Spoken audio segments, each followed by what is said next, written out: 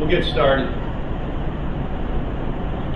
So, my name is Rick Conrad. I'm a pre-sales engineer for Cloudera.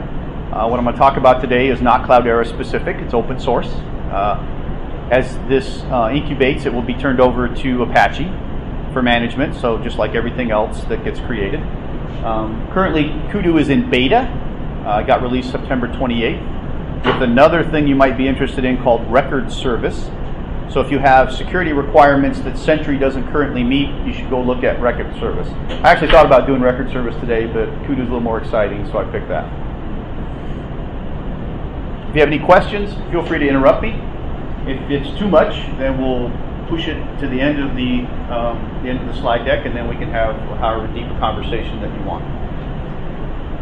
So this is essentially the agenda that I'm going to run through today. What's Kudu? Use cases for Kudu, design and internals. I'm not going to go way deep into the internals. Only one code example in my presentation, so don't fall asleep when I do that one. It's actually just the justification for benchmarking. A couple simple benchmarks on how Kudu compares to existing storage mechanisms in Hadoop, and then I'll tell you how you can get started with Hadoop and how to join the beta program if you want to do that. Or if you guys want to submit code and contribute to the Apache project, Kudu, yeah, I'll show you how to do that as well. So what is Kudu? It's a large African antelope with stripes. All right, that's it. Any questions? No questions? All right.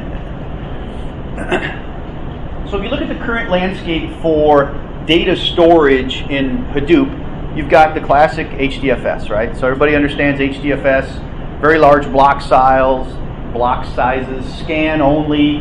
You can't, the data is not mutable. You cannot update it in place. You can append to the files, but you have to do some monkey business. If you need to update data, you got to recreate it, store it in HBase temporarily, and then put it back into whatever file structure you're using in HDFS. And then on the other side of the house is HBase, right? HBase is mutable. Very fast, simple, quick lookups, single rows if you want to do that. Basically indexed by the key. So schema design in HBase is absolutely critical for HBase to be able to do anything, right? HBase suffers in performance when you do large scans. So this whole idea of large scans is kind of the basis for Hadoop if you think about it. Whether it's Drill or Phoenix or Impala, or now, as I got reminded by my Pivotal friends out front, Hawk, which has been open sourced. Those are all massively parallel SQL engines, right? And the whole idea behind those is to scan your data, which should be very large data set sizes, in parallel across as many machines as necessary. So it was never important in Hadoop to have a combination of both, right? You picked one or the other for your use case and you went about your business. So where Kudu is going to fit is in between those two technologies. So it's going to bring the benefits of each one to generalized data storage.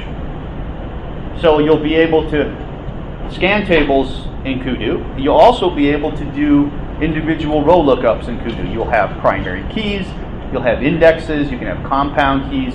All those things will be available. So Kudu is going to fit essentially right there in the center. You'll still have high throughput for scanning. It'll work exactly like it does currently when you use one of the SQL engines. The difference is really going to be around latency, low latency, because you'll be able to do single column, single row lookups. The CPU performance, we put this in here because one of the customers that's helping drive the direction of Kudu is constantly updating their hardware profile. And as Hadoop has matured, hardware has matured right along with it, so now there are more Hadoop-specific solutions around more memory, much faster disk, and in some cases they're using NAND and some other flash technologies to store the data. So that basically to Hadoop it looks like it's a spindle, it looks like hard disks, but it's actually near RAM speed to access the data. So basically what that did is that moved the bottleneck from being I/O bound in a lot of cases to being CPU bound. So a lot of the things that the large memory footprints, the speed of access, makes these columnar row or columnar data stores very efficient, and that's what Kudu is essentially. Expressive and evolvable data model. So really the difference, if you do SQL in Hadoop, You use the Hive metastore. You have files out there, whatever format is your favorite format, and you essentially map that file structure, which can be structured or unstructured data, but you have to tell the SQL engine what the data is. So you do that by essentially mapping. If you think about it, if you're from a relational background, it's kind of like creating a view over the data. And that doesn't exist. The data is not copied. It's not replicated. It's just essentially a design metric on how to access that table, that data, through a table metaphor. Right? So I can write a SQL query. Select all star from web server logs, right? Which could just be a bunch of crap.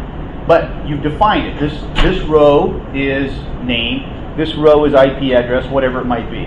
So you can use SQL semantics to then access data directly out of HDFS.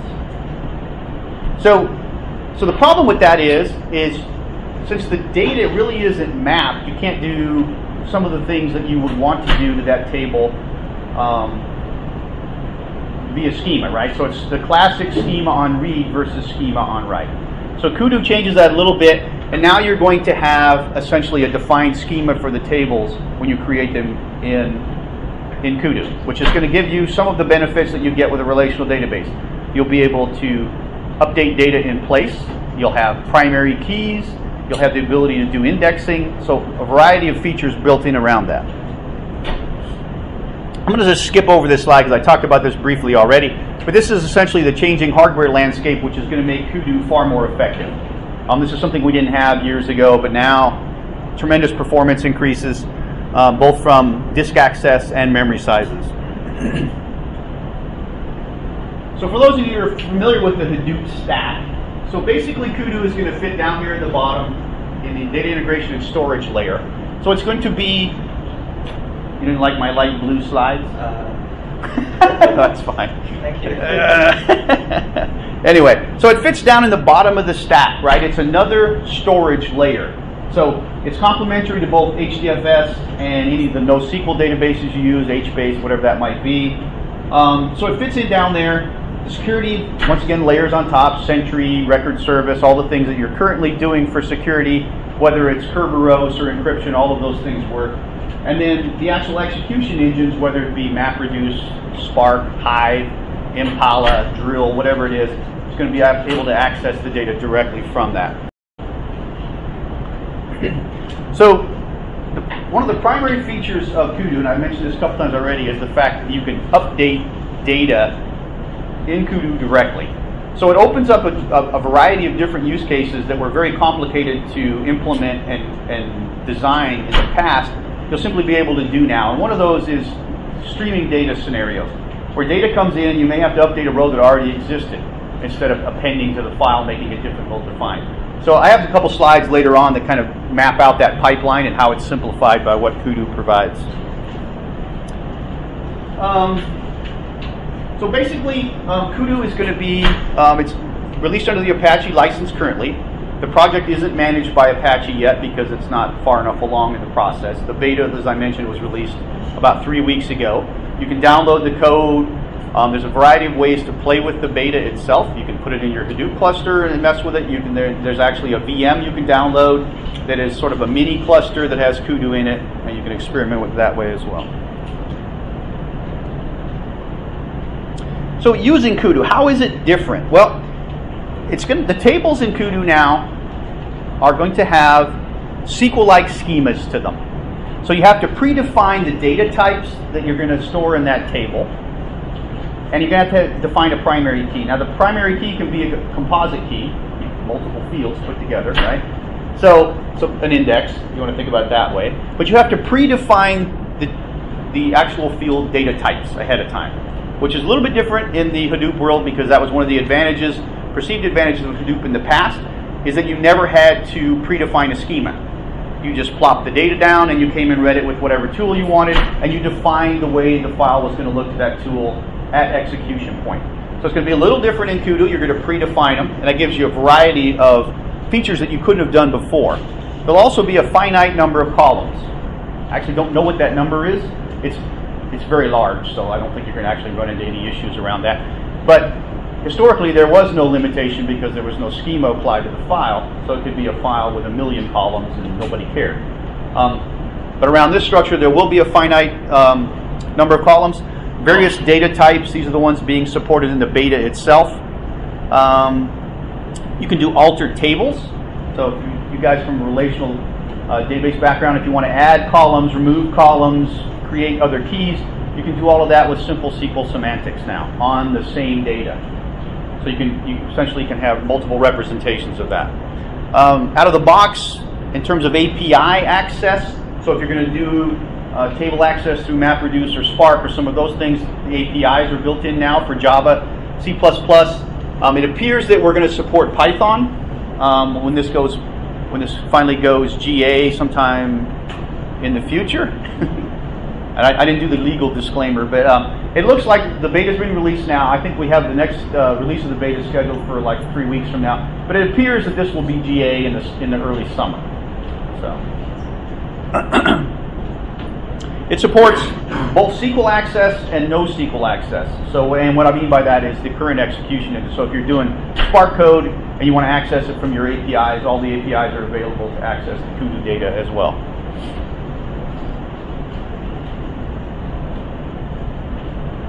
How are we doing? Am I going too fast? This is making sense? All right. You missed my jokes at the beginning, Kim. I'm heartbroken, so anyway, all right. Tell me again. No, you had to be there. So, all right, so I told you what Kudu was. What is Kudu not? So Kudu is not a SQL interface itself. So it's not a replacement for Impala or Drill or Phoenix or any of those kinds of things. It's a storage layer. It's a kind of a bring your own SQL idea, and I'll talk about why it's a better fit for SQL initially than it is for the other technologies, but all of that will roll out when it goes GA. So it's not an application that runs on HDFS. It's a complementary storage layer. It's different than HDFS. So if you have files in Kudu, they won't be in HDFS. Well, the same file won't be. You could have the original file still archived in HDFS, but so it's an alternative. It's not a replacement. You have a question? Yes, go ahead. Is it like really a different database? Or? It's not really a different database. It's a different file system. Okay. Is the way to think about so that. It will be integrated to the HDFS? Yes. So, and we expect to have that, right? In my demo environment, I have HDFS running on this mount point, and on a different mount point, I have Kudu. So Kudu is a file system. As you'll see here as we go forward, it has a lot of the features of HDFS, like automatic replication. So it does a lot of the things that HDFS does with its data files automatically, Kudu will do as well. So don't be frowning, but it does. It has a master-slave structure, very similar to the name node structures in HDFS. So it keeps track of where the files are at. There's a lookup table. It knows if it's under-replicated. If it knows a machine went down where some of the replicates were, it'll redo them. They're called something different here in Kudu, obviously. So it's not a replacement for HDFS or HBase. It's complementary technology. The use case that you're deploying and designing on needs these kinds of things, then you'll simply direct them to Kudu. So let's look at a couple use cases. So thinking about what Kudu, the design point, go ahead. Sorry, going back to your previous point, then can we install Kudu on top of a Hadoop platform itself? Yes. Which is HDFS. When you install Kudu on your Hadoop platform, it doesn't use HDFS. It's a separate storage layer. So when you install it, whatever your distribution of choice is, it will simply be a service, and it will let you create a file system that's Kudu. I can see you're struggling with that. So when you create a Hadoop installation, you install HDFS. You install the service, and you also install the file system. You tell it where the file system should go on the disk. It's exactly the same with Kudu. It will install the service, the master service, just like the master node in a name node configuration, and it will install a file system. You'll tell it where to go. So /DFS is where HDFS lives, /Kudu is where Kudu lives. So it's a different file system. But it works in conjunction with HDFS. Pardon? It works in the conjunction with HDFS. So you can copy data from HDFS into Kudu and vice versa, but it's separate. The access is separate. The management of the data stored in Kudu is separate from HDFS. So it mimics the management of the files like HDFS, but it's all contained in Kudu. So you could have just this tremendous flexibility. You can co-locate it with HDFS file systems, or it could be separate. You could have separate nodes that run Kudu. So these are just kind of a couple of examples of what I talked about in terms of the simultaneous combination of access methods. Things like time series data, where data is coming in very fast, you have to append it, but you might want to be reading out of that same data at the same time, which is problematical in the HDFS. So typically what you do is you have big HDFS files, you'd be reading historical data, you'd be capturing the time series data with Kafka or Flume or whatever it was, and typically you'd be putting that in HBase, because you can do very fast inserts, keep up with the streams of data, and then in a batch mode off to the side at night, you'd recreate the HDFS files by merging in the HBase data. You won't have to do that now. Same kind of scenario applies to machine data analytics and online reporting. So if I'm doing, let's just use it for an example, if I'm doing analytics on data that I'm capturing at a very high volume, I'm limited into how I can query that data. I can put it in HBase and I can do queries. But what if my analytics platform is all based SQL based? I have tools, MicroStrategy, Cognos, Tableau, on, pick your tool. That's what my analysts use. Somewhat difficult. There is a solution, Phoenix, which kind of provides that. It has nothing to do with you guys are in Phoenix. That's the name of the project. But it's not really richly supported, not a whole lot of development going on. So then you came up with these ETL pipelines, right? So I can't do real-time analytics on that stream of data. I have to process it first. If you capture that data, plunk it down in Kudu, it's available instantly. The second it gets written, I can access it. And it's in the SQL format that I expect.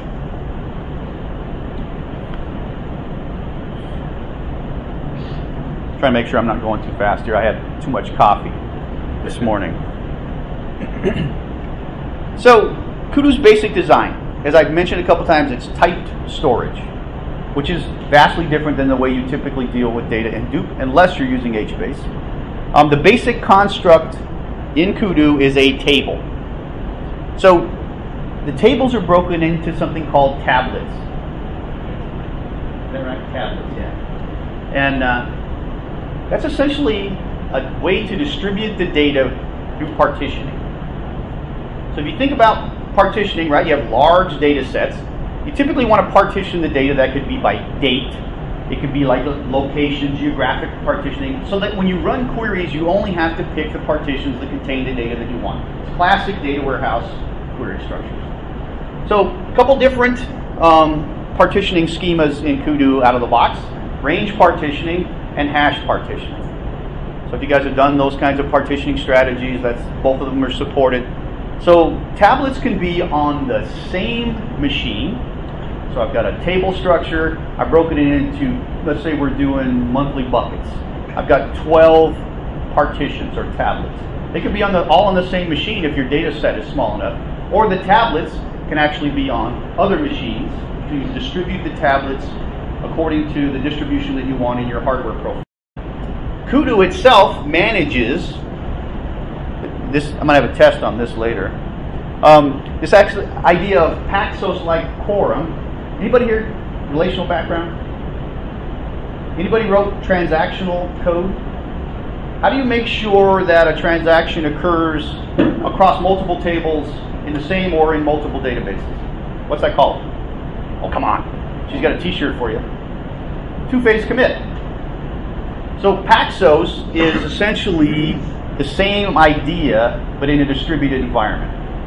So you now you have transactionality to the updates, deletes, or inserts in Kudu. It's a little different because it works in a distributed environment, so the coordinator can be elected, you can have multiple coordinators.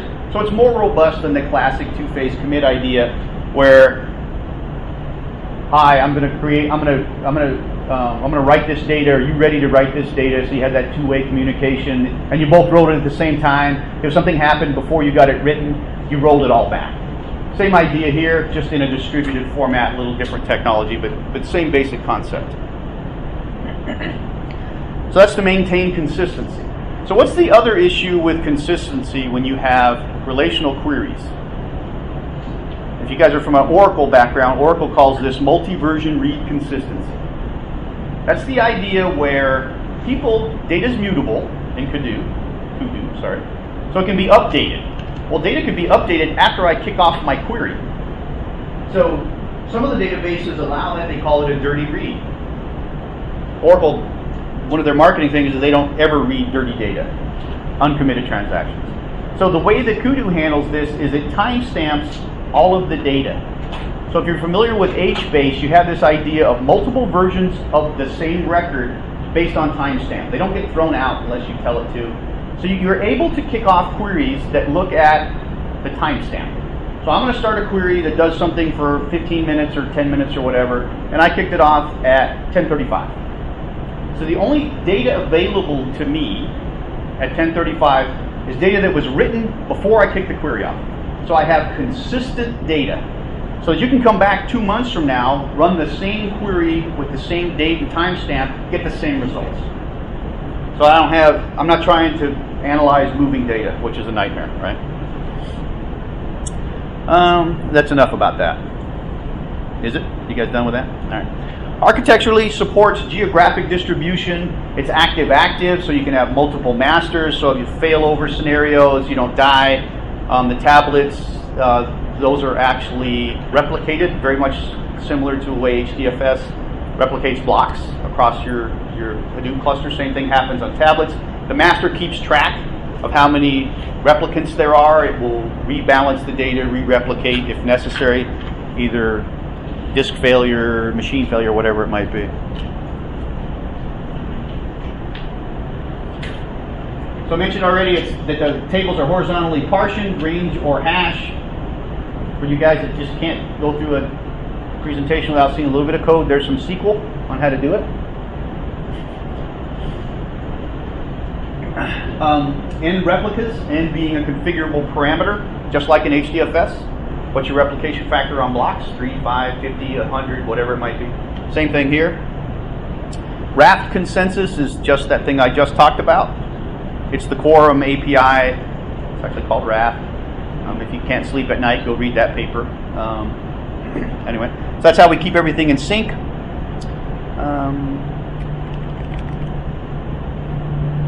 Nothing different there. Oh, it's my favorite slide. So how do you architect Kudu? So as you can see, it's very similar to the way that data access is achieved through HDFS as well. So I've got a client out here. It could be a SQL client, it could be an API client. And it wants to query a table. So the first thing it has to do, obviously, is it has to find out where the data is. Because what do we do in Hadoop? We send the query to the local copy of the data, wherever that is in the cluster. Don't want to move it across the network, especially large data sets. We want to go right to where the data is. So the first thing I got to ask the master server, the Kudu master, where's the data? So clearly the Kudu master, very similar to the master node in HDFS, is essentially an index of metadata where all the data is. So, so whether that's API-based or SQL-based, the answer is, oh great, that data happens to live here. And by the way, it lives here, here, here, here, here as well. It's going to let you make the decision to where to go get the data. Now, if you're using a SQL engine like Impala, all of this is done invisibly.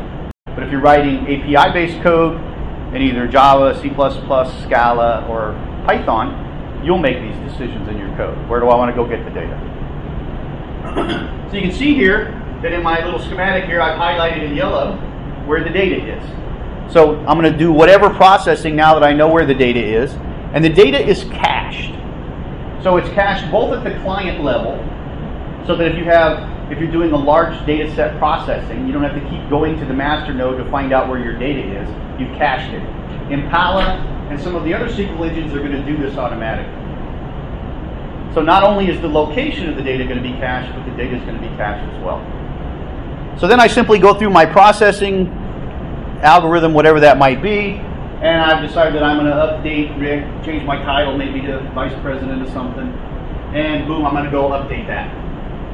So you can see here that I've got a master node, and then I have essentially two active-active backups. So those serve two purposes. One, obviously a failure. So obviously you're not going to run these all in the same box in production. So if master A goes away, B and C, one of them, B or C, whichever is the leastly light loaded, is going to become the master. And it's going to identify that to all of the tablets. So once again, very similar to the way HDFS manages high availability. The master nodes, some of the other things that they do as well is they keep track of replication. So maybe we lost this machine, so now we're under-replicated on those blocks, or those files in this scenario. So it will actually re-replicate them automatically, rebalance.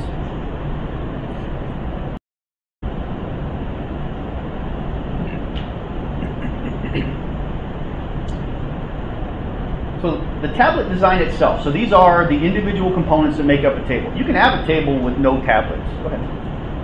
Does that imply tablets are self-contained on a single node?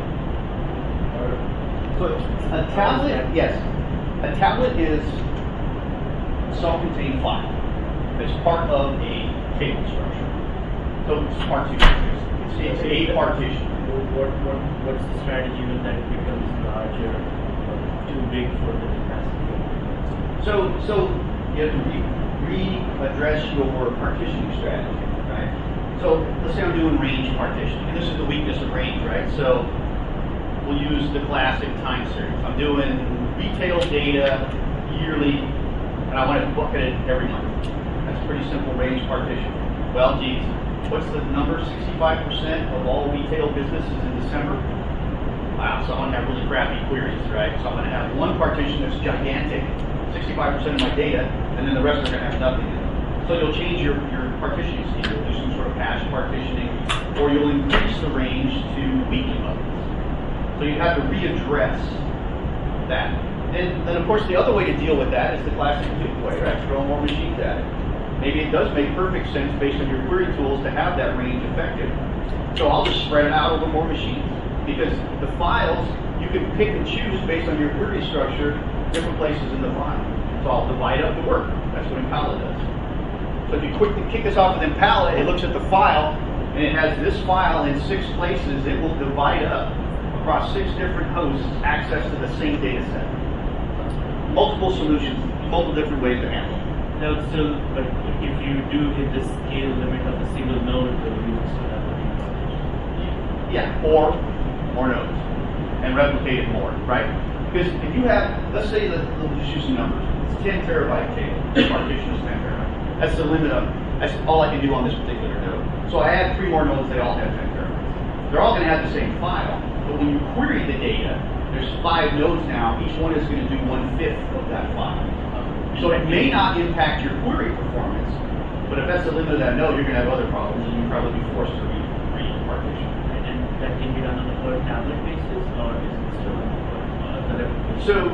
So I don't have a complete answer for that because it's still beta, but my presumption would be you would have to recreate the data.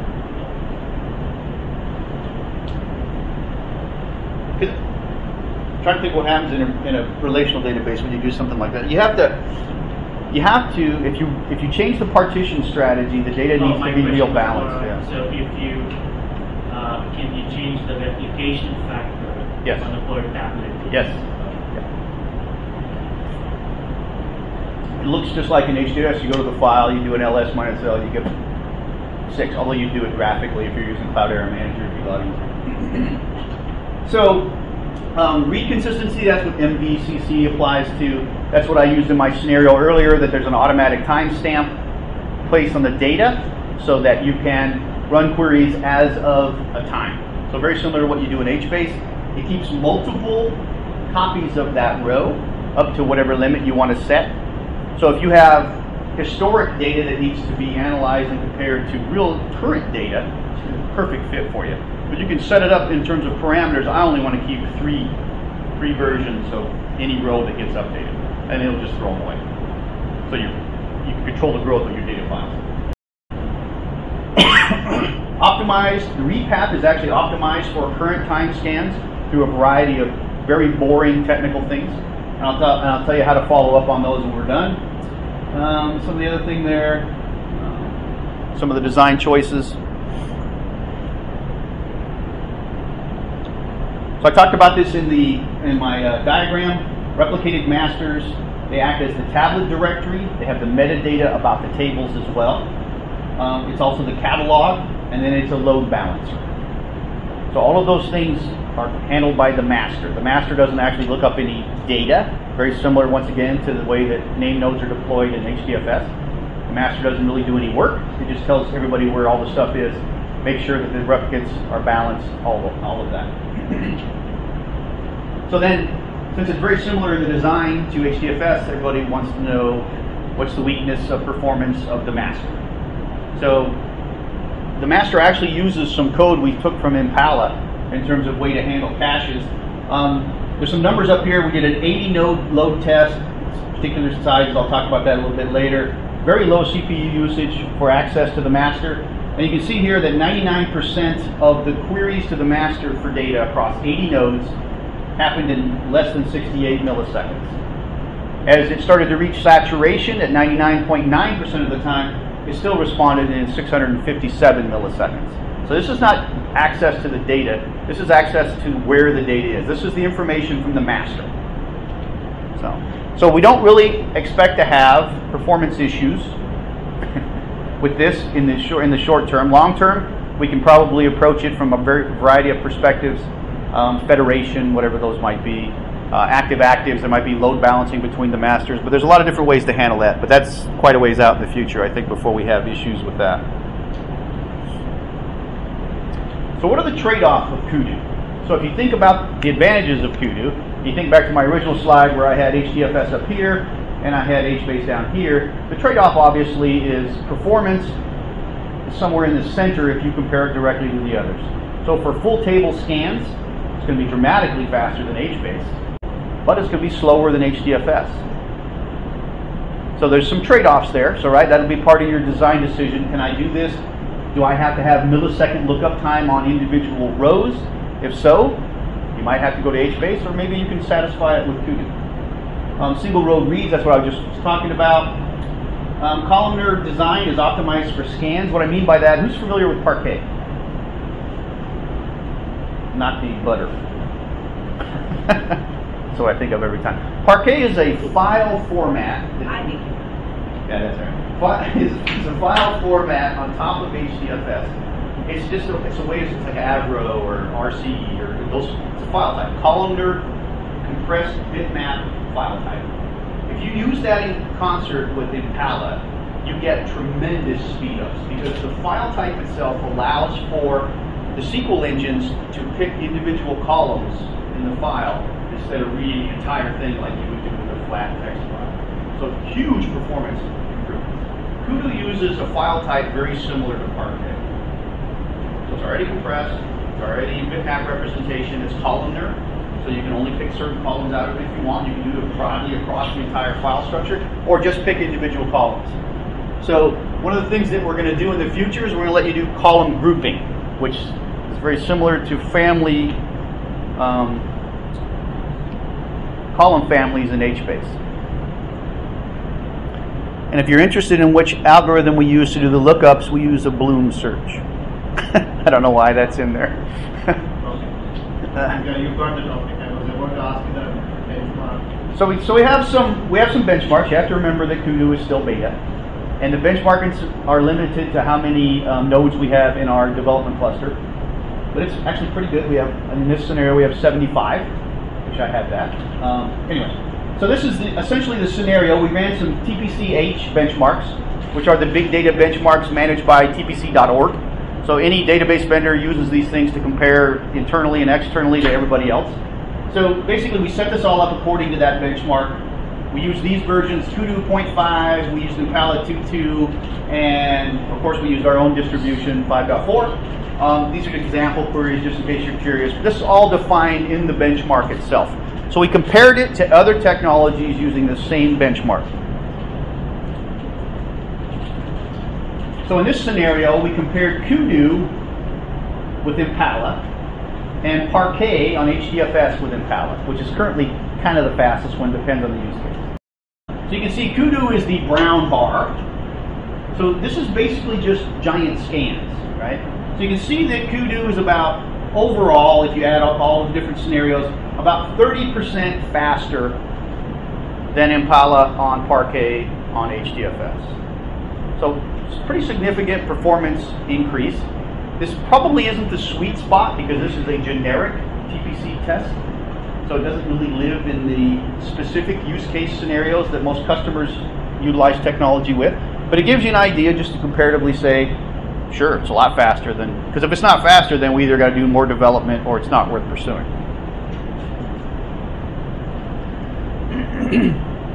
Same scenario, much smaller cluster, I'm not sure why. Who's familiar with Apache Phoenix?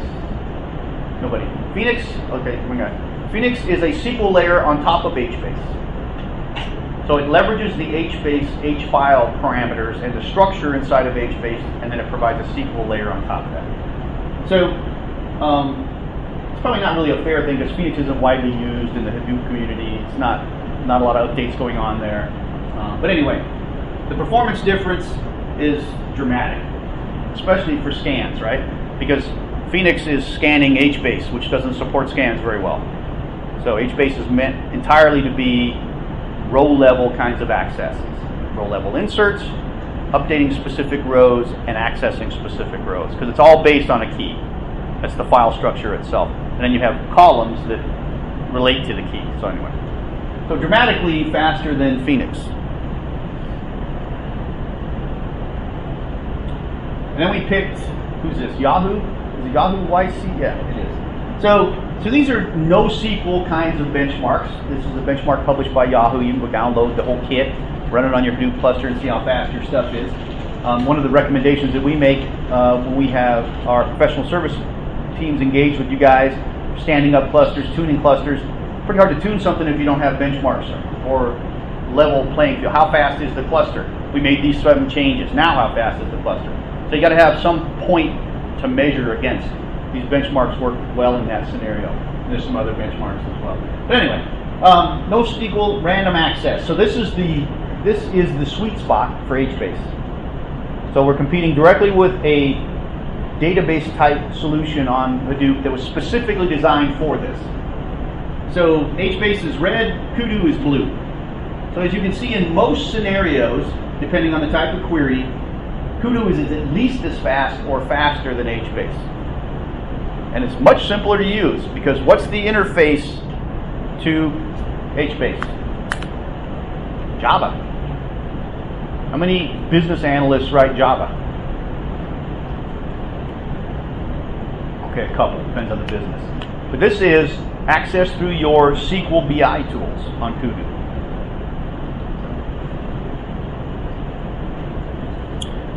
All right, so I already alluded to this slide a couple times because it took me about half an hour to make this one. But this is kind of the classic way that you handle very high volumes of streaming data.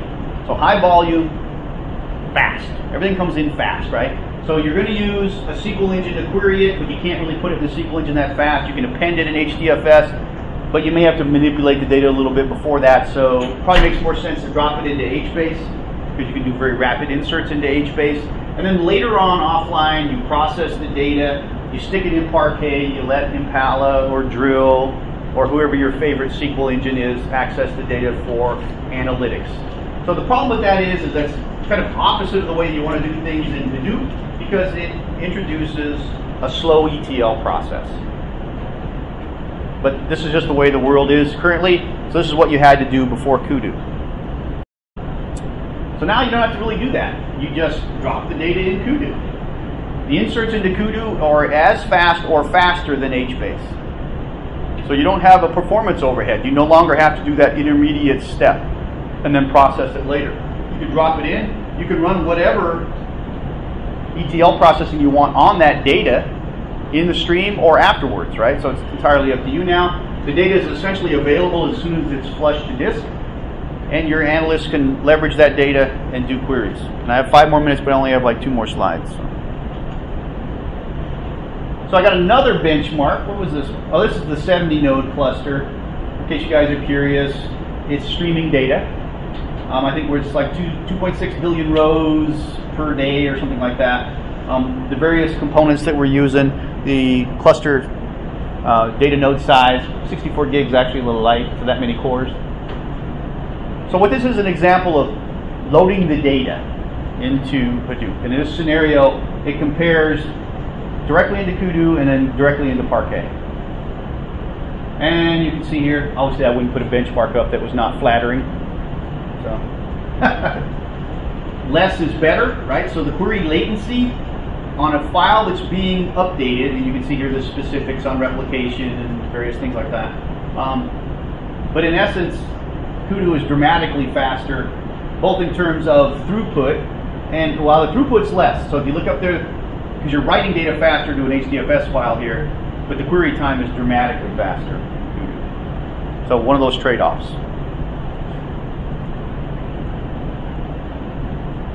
All right.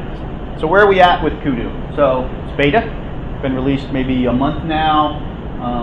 All components core to the architecture are in the product. It is not feature complete yet. It's the first beta, so not everything is there. Java, C++, and Python. There's the APIs that you can use to experiment with it. So it comes out of the box integrated with Impala, MapReduce, and Spark. So depending on your environment, what you use, you can immediately try it out in your environment. Obviously supports the data node architecture you're using. Includes fault recovery, both between the masters and the tablets because of replication. And it's public beta. So you guys can go get it. A couple different ways to play with the beta. Yes. So first way, you don't have to memorize these. You can go right to Cloudera.com and download everything that I'm going to give you here. But a couple different ways to play with the beta. You can get the bits and make them yourself, or you can download packages to apply to your Hadoop cluster, or you can download a VM that's pre-clusterized. It's a little mini cluster, has Kudu on it, has Impala, and you can play with Kudu and see if it fits one of your use cases. There is a community set up for the beta, and there's also an email thread that you can get on for if you need help, which comes basically from us. There's a white paper out here that goes into essentially numbing detail of everything that I talked about, including the underlying technologies that Kudu is built upon. And in some cases, even the design criteria and how they made the decision. So it's a very interesting white paper. If you want to contribute, you guys are developers and you want to help out, you want to get on a project, there's the links for that as well. And as I mentioned, all of these things are available off of Cloudera.com. And just one other aside, I know that you guys are all probably based in Phoenix, but if you're actually based in the Bay Area, there's an interesting cybersecurity breakfast with some executives from Cloudera. I think Tom Riley is going to be there. He's the CEO of Cloudera and one of our security architects. So if you're going to be in the Bay Area then, you should probably sign up and get breakfast for free, and you can talk security to your heart.